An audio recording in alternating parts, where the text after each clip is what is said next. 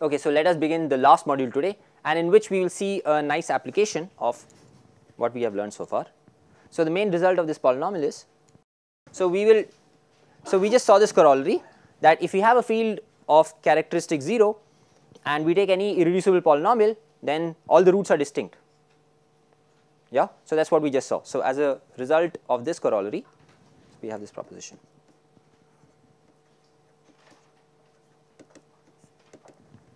So let E be a field of characteristic 0, right. So let L over E be a finite extension, be an algebraic extension.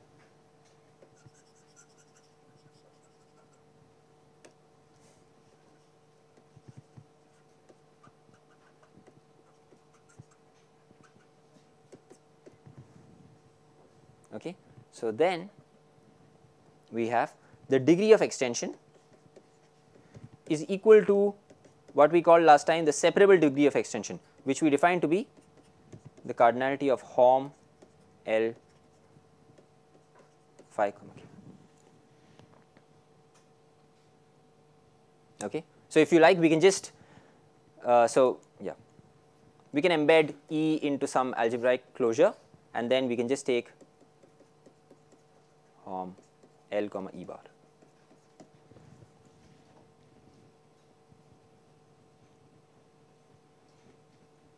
Okay, and in the few examples that we saw, this was true, right? Because we had computed embeddings in case of q root 2 over q, right?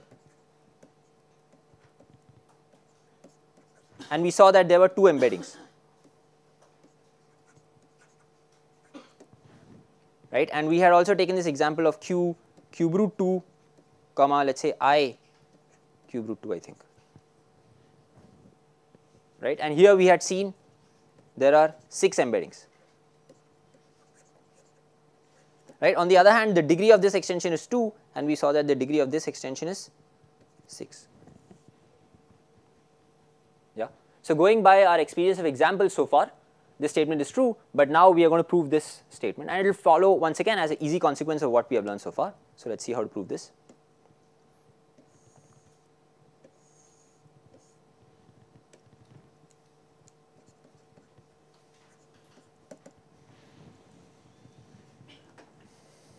Okay, so let us first assume that, and once again the proof will use the same techniques that we have used. We are going to write L as a tower of extensions and then prove it for each extension. So let us first assume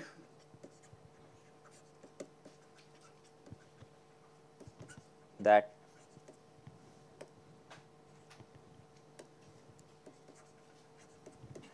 L over E is a finite extension.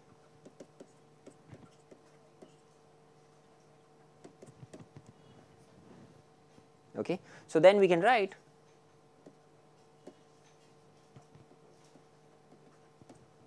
so L we can obtain by adjoining finitely many elements alpha n, and we can make this tower, right? E, this is E0.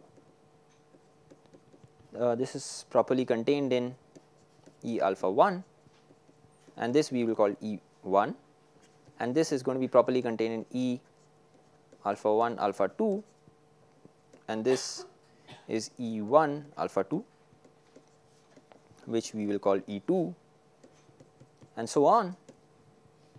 And at the ith stage we will have alpha I, which is what we call EI,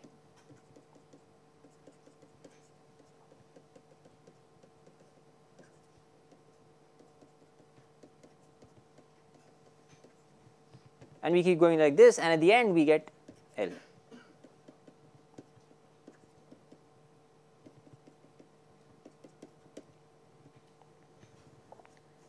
Okay. So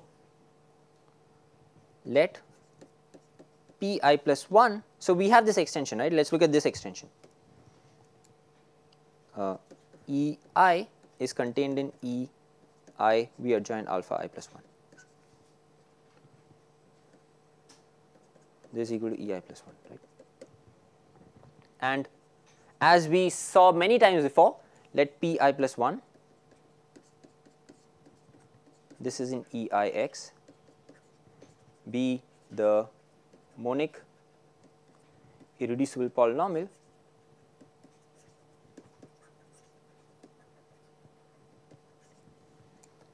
of alpha I plus 1 over ei.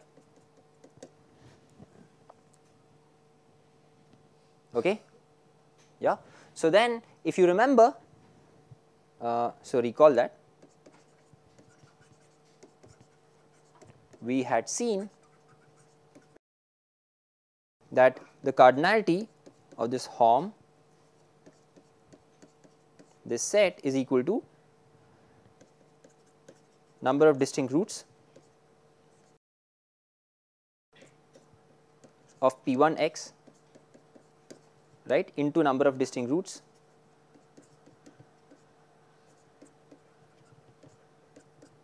of P2x, and so on, right.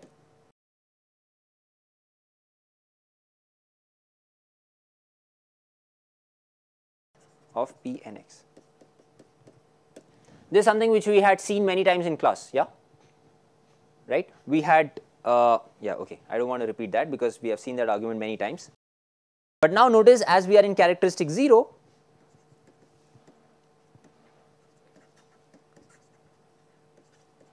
by the previous corollary,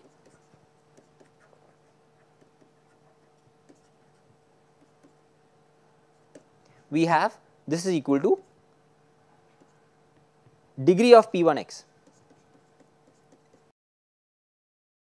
right, this first quantity, times the second quantity is degree of P2x, right, and the last quantity is degree of Pnx.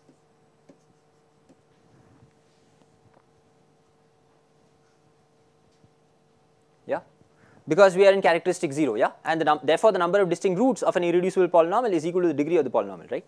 So, but then this quantity is equal to E1 over E0, right, because what is P1x is the irreducible polynomial of alpha 1 over E0, right, and therefore the degree of P1x is equal to this extension degree, and the next one is E2 over E1, and so on, En over En minus 1, right, but then this is equal to En over E0, which is equal to the degree of extension L over E.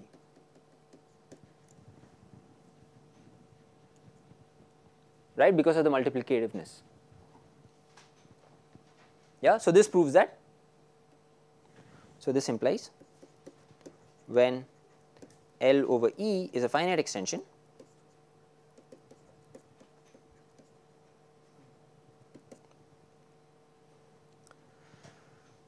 then these two numbers are equal.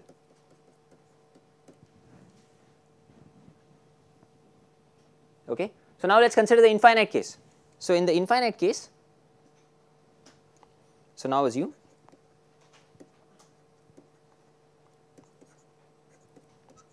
L over E is infinite,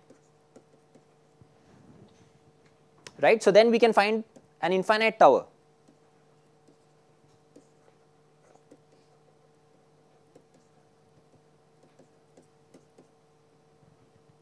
Right. So we can start with our E0, and since L is not equal to E, there will be a alpha 1, and this extension, since L is not equal to E alpha 1, otherwise it will be finite over E. So we can find E alpha 1, alpha 2, and so on, and we can just go on like this, right.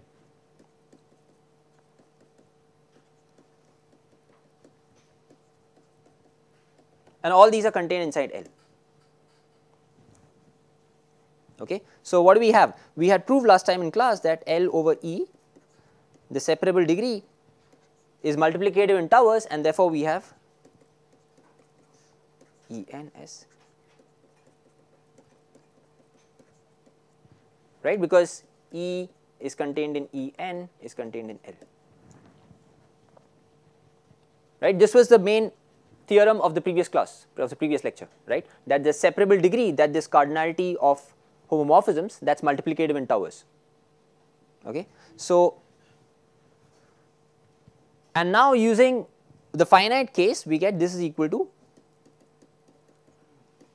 into En over E.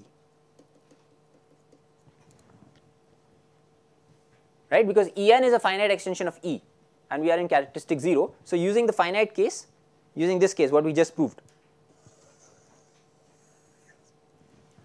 yeah, En is a finite extension of E. So, therefore, I can drop the S over here. En, the degree of the separable degree of extension is equal to the degree of the extension. So, this should be S, sorry. Yeah, so I am just going from here to here. Both these are equal. Okay. Yeah, but now what is this? This is equal to L e to the n S into En colon En minus 1 into En minus 1, En minus 2, and so on up to E1 E naught. But each of these are proper inclusions, right? So, therefore, this degree is at least 2, is greater than or equal to 2.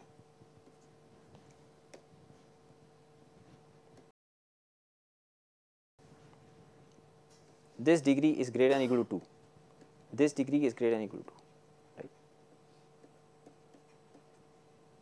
So, this implies that L over E S is greater than or equal to 2 power n for all n. That is, sorry,